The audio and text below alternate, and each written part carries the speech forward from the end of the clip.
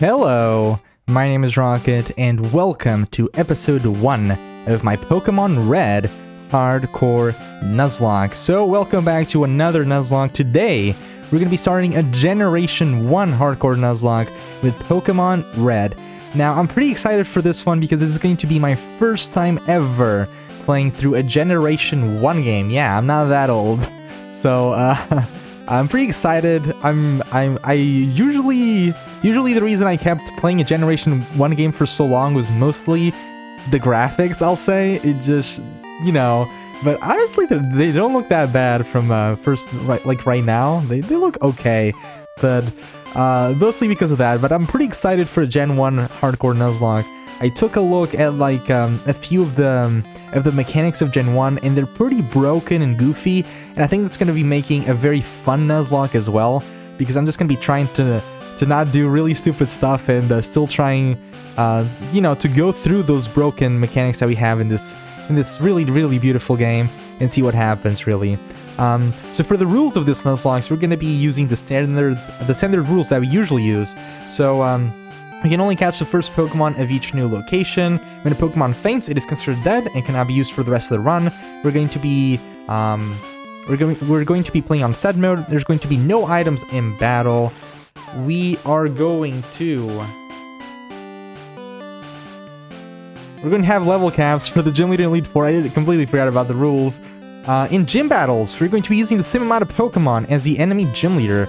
So imagine, this is something that usually happens in the anime and I really like. So imagine I'm going to be facing Brock. Brock has only 2 Pokemon, so we're only allowed to bring 2 Pokemon ourselves, and I think that's a pretty cool rule. And basically, finally, we're just going to try to fight as many trainers as we can to make a stand, to make sure that we are the best.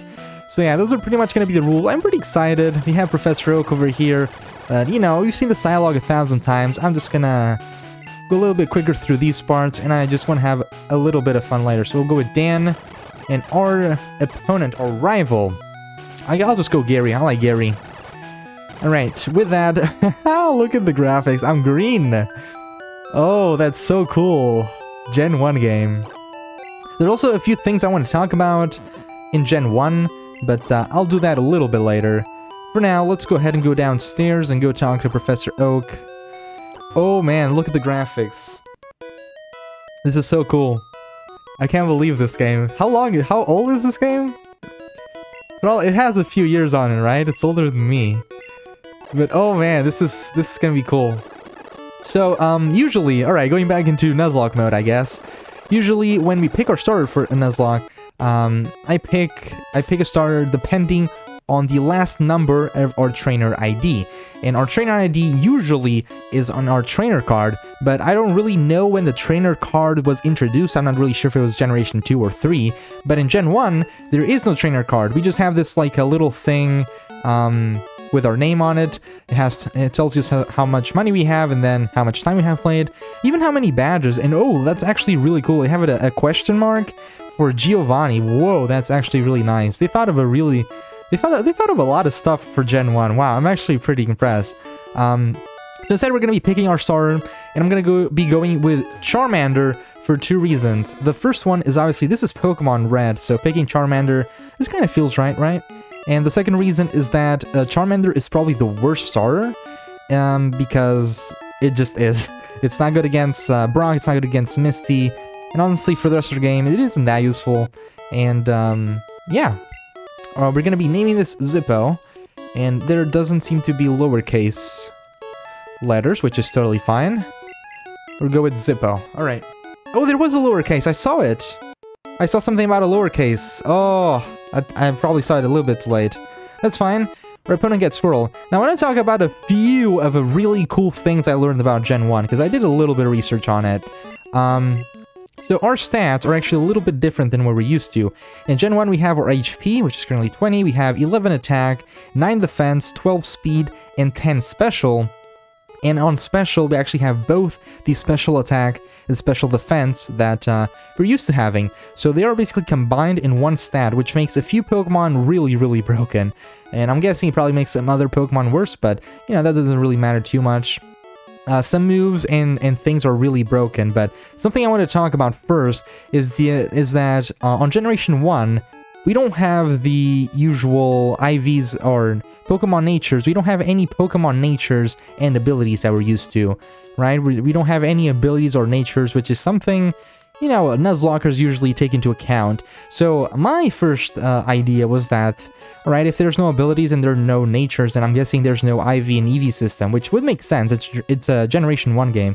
But I was completely blown away and surprised and wrong when I actually found out that Generation 1 does have an IV and EV system. So they have a different system, but it's still an IV and EV system. So instead of the individual values that we're used to that have between 1 and 31, there's something called the Determinant Values, and they go through 1 to 15, which I thought was really cool. There's some way to determine that, but it was a lot of stuff. I'm gonna probably be linking a lot in the description, a lot of the things I'm gonna be talking about now, because I thought they were pretty cool. I'm just gonna give you like the basics of the basics, but just in case you're more curious, there's a few videos and a few Bulbapedia pages that have very, very good information that I did some research on, and some research on, and I found really, really cool. So there is our trainer ID, so 46381. So if you would have known this sooner, you would have picked a Bulbasaur, which is probably the best starter, because he has Sleep Powder, and Sleep Powder is broken in this game. But I want to talk a little bit about the EV system as well. So the EV system also works a little bit different, right? Imagine we're Charmander, right? So that means Gary has a Squirtle. If this was Generation 3, if we actually fight Gary and we kill his Squirtle, right? Or feint him, whatever you want to call it, we would get 1 defense EV. But in this game, EVs work a little bit differently. You basically gain EVs depending on the base stats of the Pokemon you defeated. To give you an example, Mew has 100 base stat for all of the stats. It has 100 base on HP, attack, defense, speed, and special. That would mean that if my Charmander, Zippo, would beat Mew in a battle, I would gain 100 EVs for all of our stats. If it was like, if Mew only had 50 HP and then 100 on the rest, we would get 50 HP EVs and then 100 for the rest. So this system works differently as well. But that's not really the main point. I just want really to talk about that it's different, but it exists. I was just so blown away that they actually thought about an IV and EV system in Generation 1. They actually thought about making every Pokemon different already at the beginning of Generation 1. I didn't know that. I was completely blown away. And yeah, that's pretty cool. So you can have up to 65,535 EVs on every single stat that you have, which also found like pretty interesting, and I have no idea how that works, but just again to imagine that they put that on a Generation 1 game, that's pretty crazy. So basically the other things are mostly just like mechanic wise. I can talk a little bit through it while we're fighting Gary. So basically Psychic types are basically just gods. They are absolutely broken in this gen, which makes sense to me. Like if you remember the anime, I'm going to talk a little bit about in the beginning, then we can start like speed up the pace a little bit. So we're gonna go against Squirtle. Look at that sprite. It actually doesn't look that bad, honestly. We're gonna go for a scratch here, but basically Psychic types are really broken. And oh my god, critical hit first turn. Right? Hopefully that's good luck. But it makes sense. Like if you remember the anime, I don't know, I guess Gen 1 or Season 1. You remember like Abracadabra and Alakazam? Like, Psychic is absolutely broken. If a Psychic-type Pokemon uses Confusion or Psychic at you, they're just kind of controlling you and like putting you like floating while they're just controlling you with their mind. Well, like what is the counter to that? Obviously they later added, oh my god, we're still gonna die, things like Dark-type Pokemon to prevent that. But in the anime, like if you actually think about it, right? How do you counter a Pokemon just controlling you with their mind and floating you? Like, what's the counter to that? There is no counter. So it always made sense to me that when I heard that in Generation 1, Psychic-type Pokemon were really powerful, it kind of makes sense to me. Obviously, in the game, it makes it unbelievably broken, but you know, we're gonna be okay, I feel like. So yeah, Psychic types are like really broken. The way crits are managed in this game is that depending on how fast your Pokemon is, you have the higher crit rate. So if imagine I had an Electrode, which is I think the highest speed Pokemon in the game, we would get like do we get healed, by the way? We do. I have no idea what's happening in this Gen 1 game, right? So I gotta make sure there's a few things happening, like us healing our Pokemon. But like I was talking, if you have like Electrode, which is the fastest Pokemon in the game, we have like a 30% chance, a little bit lower, I think it was like 28% chance of critting. That is huge, just because we are fast. So crits are basically depending of how fast you are, which was I also found really cool. Some other stuff that I found out was like, let me think a little bit. Oh yeah, status conditions are really broken. Paralysis, Sleep Powder, and Freeze especially. So Sleep Powder lasts from like 2 to 7 turns, and you take a whole turn to wake up. Bulbasaur is too broken, probably. We get like Sleep Powder so early, right? I'm guessing it's the same in this Gen 1 game. So we get Sleep Powder, which is absolutely broken. Paralyze is also really broken. And Freeze, oh boy, the only way, apparently the only way you kind of get out of Freeze, of the Freeze status, is by a Pokemon using a Fire-type move on you, or you using like something like Ice Heal. Like there's no other way. I think there was a third way, but there's no like waiting for the Freeze to not happen. I found that really, whoa, Freeze is actually broken. And then we have something else is Hyper Beam. I thought this one was really cool. Hyper Beam, that you know, we've always seen something like Hyper Beam in the anime. And Hyper Beam is like this really crazy, strong move. Well, in Gen 1, it does make sense. On the other games, not so much. It's not that good because of the recharge turn. But in Gen 1, if you actually kill a Pokemon with Hyper Beam, you don't have that recharge turn, which was really broken. And just something else I want to mention. This is going to be the last thing, and then we can move more along and speed up our Nuzlocke. Is that apparently Pokemon like Victory Bell that has Razor Leaf and Persian that has Slash have like insane crit rates.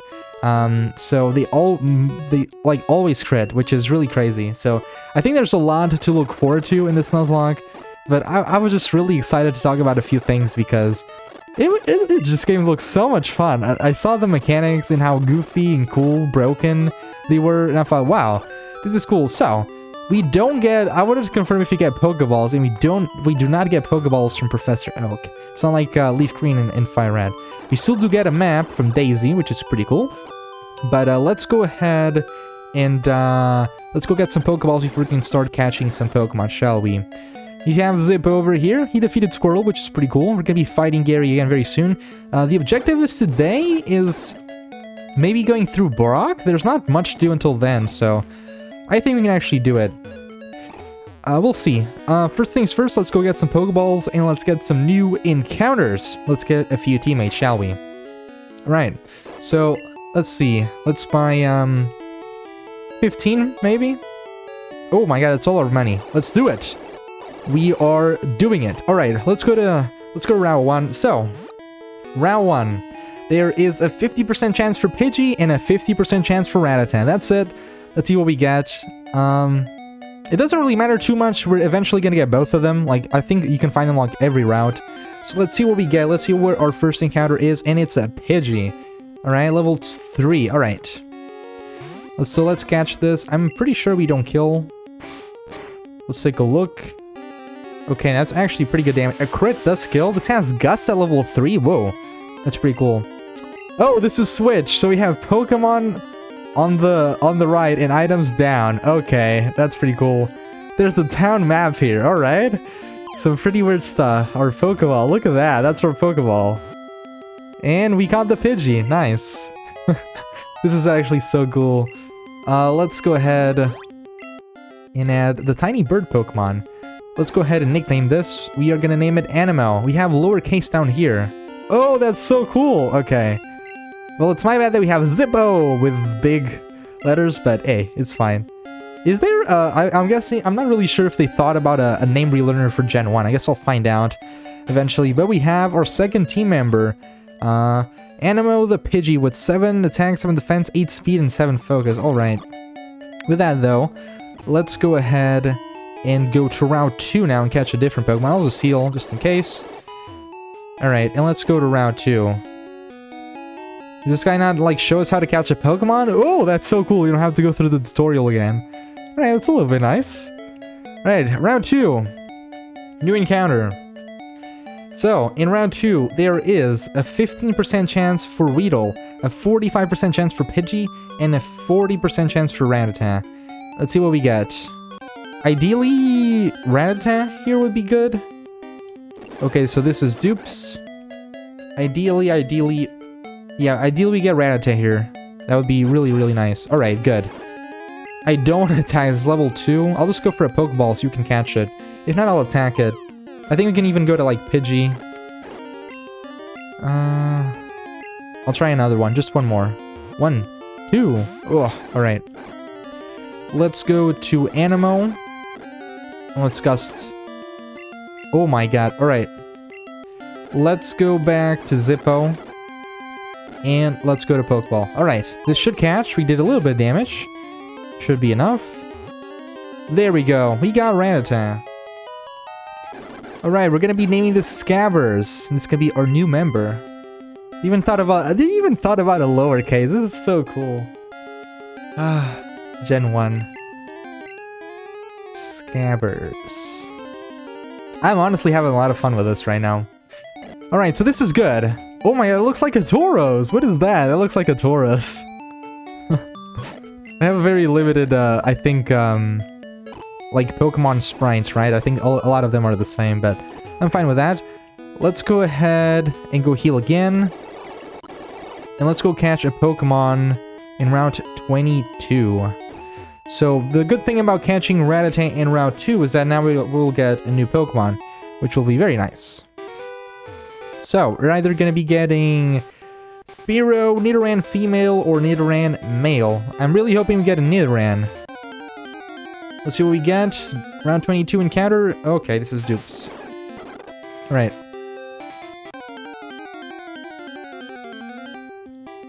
Okay, another Rattata. Well. There we go, a Spearow. Alright. Level 5. We'll scratch it. That did 6 damage. Crit is 12. Alright.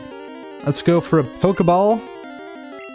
I think this is our final member, right? Oh no, we still have a Viridian Forest encounter. 1, 2, 3. Nice. Alright, we got the Spearow. Zephyr. Another member.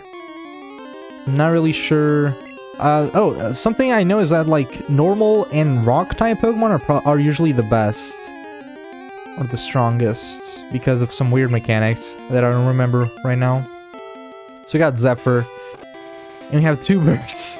The same sprite. Alright. I'm really gonna have to remember the names on this one, huh? Alright, with that, let's look at our last encounter. Also fight some trainers, yeah? I don't think we're ready, though. I don't think we're ready. Viridian... The bug catchers don't really have that high of a level Pokemon, but... Let's see. Let's see if we can... Level 4, let's see if we can fight this one. We failed! Oh, it failed. So, oh, this is cool. So, I mean, does Tackle have 100% win rate? I don't think so. Stats. Can I not look at our moves? Oh. Stats. There's no way of checking here. Okay, that's fine. But there's basically something called the 1 in 256 glitch, which means that even if you have a move that has 100% like hit rate, there's a 1 in 256 chance of it missing. I don't think Tackle's 100% win rate though, or 100% hit rate. I think it's like 90. Get level 7. So in Gen 3, right? I'm pretty sure Charmander learns Ember at level 9, which is still kind of a long way from now. Which is a little bit sad. But hey, let's go ahead and go a little bit more over here to like Viridian Forest and stuff, and let's catch a new Pokemon. Alright. I don't think there's anything useful here, right? There's an item here? No? I can't... No. Isn't there an item usually here? I'm pretty sure there's on red and blue as well. There we go. Found an antidote. So, Viridian Forest. New encounter. We have a 5% chance for Caterpie, a 5% chance for Metapod, a 45% chance for Weedle, a 40% chance for Kakuna, and a 5% chance for Pikachu. See what we get? Alright. Also a Pokeball here. Damn, that's a big Pokeball. Our size. That's pretty cool, though. Oh. Actually, for a Gen 1 game, this looks not bad at all. This looks pretty darn good. Let's see what encounter is. Probably a Weedle, I'm guessing. There we go. It's a Weedle. Weedle isn't very good, but hey, it's our encounter. So we're gonna catch it. Go Pokeball. Come on. 1, 2, and 3. Oh, it didn't. Alright, let's go for another one. There we go. Okay. So we got Stinger the Weedle. Alright. Eventually I'm gonna have to change my name of Zippo. We'll see how that one goes. Stinger. There's the R. Alright, so now everything that's left is like trainers. Are we ready to fight a few trainers though? If we only have Zippo, we don't even have Ember yet. I think we kind of need Ember, but let's fight a little bit, see if we can get Ember so we can fight the trainers. Shouldn't be that long, especially with, you know, a little bit of speed up. I should go heal though. Probably need to buy some potions as well, but not right now. I'll do it a little bit later. Right, level 8, so let's if at level 9 we don't learn Ember, I'm just gonna keep going, I feel like. Alright. I don't even have an experience bar, I just noticed that. That's a little bit weird. Right, I can't see my Pokemon. I mean, it's probably in the stats, I'm guessing. No? 3 to level 9. Oh, okay, there we go. It does tell us the number. It just doesn't show the XP bar. So, we get Ember? We do. Okay, now we can actually go to fight the bug catchers and stuff. Also buy like a potion, maybe? Actually, no. It's fine. I'm pretty sure there's like a hidden item over here. At least we can get the ones I know of on the tree. I don't know what it was. I sped up for that. I'm sorry. But, oh well. Right, with that, let's go fight some bug catchers and Ember them. So the level cap for Brock is 14. So we're totally fine, I feel like. So, are you a trainer? Nope. Alright, you are a trainer. So, can we put this on first? Oh. There we go. Just Ember the hell out of these Pokemon. Oh, I forgot to put on Set mode. Can I even put Set mode? Let's take a look at options. Attack speed fast, battle animations on, battle style set. They even... Oh my god, that's so cool. Okay, have set mode already. Let's go ahead and keep going. No trainer here. Wow, there's usually a trainer here. Okay, let's keep moving then. Wow, we're not even fighting a Pokemon. What? I mean, I'm pretty sure there's 3 bug catchers. We only fought 1. Oh, look at that music. I'm pretty sure we missed the trainer somewhere. We fought 1 guy, but there's 3 of them. There's 3 bug catchers to fight. Oh, there we go. You just went to north. Okay, I see. So you were gonna be Weedle, Kakuna, and another Weedle. And yeah, Zippo is just kinda smashing everything with its Ember. And look at Kakuna, pretty cool. I mean, the Kakuna sprite looks sick. He looks really... Oh man, look at that. Alright. Alright, let's fight the final trainer. There's probably some items here. There we go, Potion. And the final trainer of Viridian Forest. And there we go, just another Ember. Nice and easy. And yeah. All there's left is basically just fighting Gary.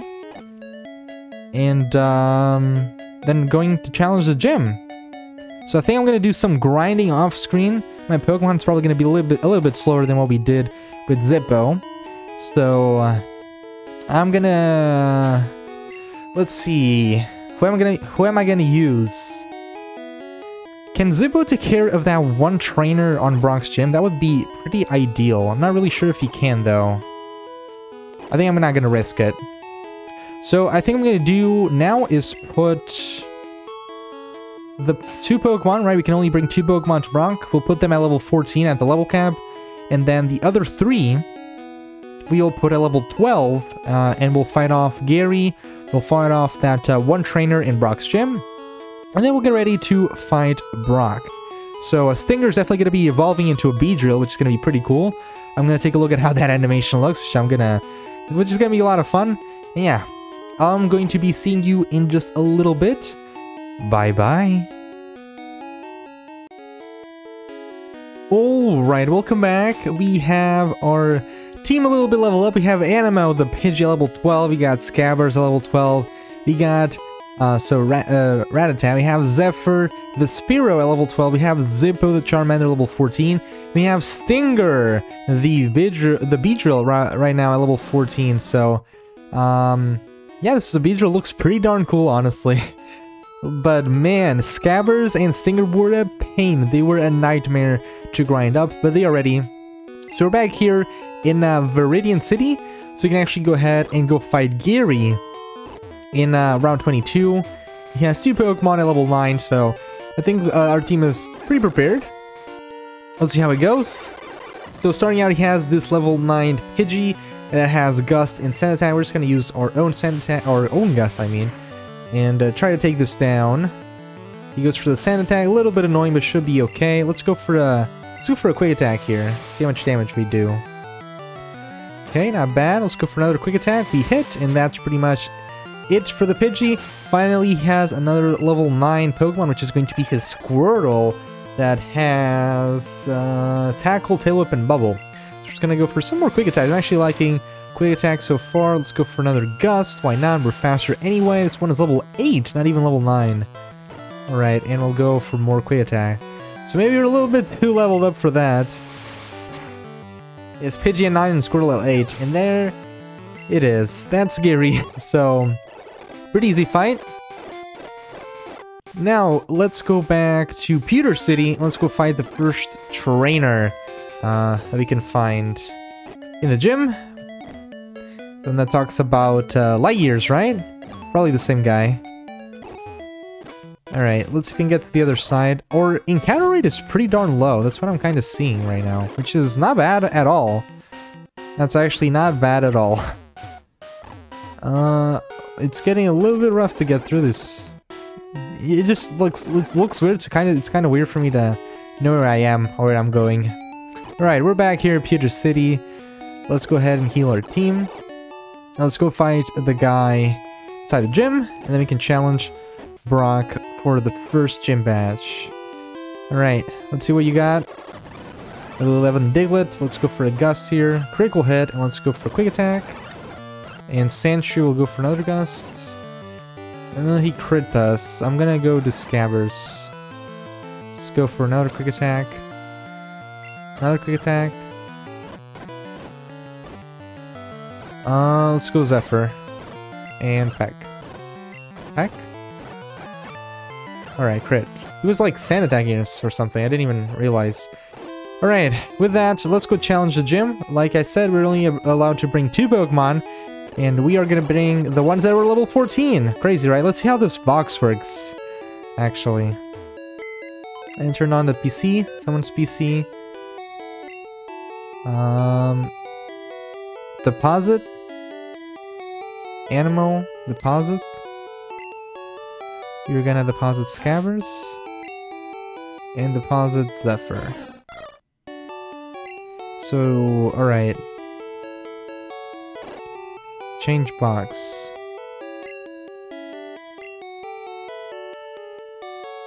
Okay, so I was looking a little bit about the boxes, because if you actually catch a Pokemon and your box is full, you can't catch a Pokemon or something weird like that, so I'm gonna try to pay attention to that. I think there's 20 Pokemon in each box or something.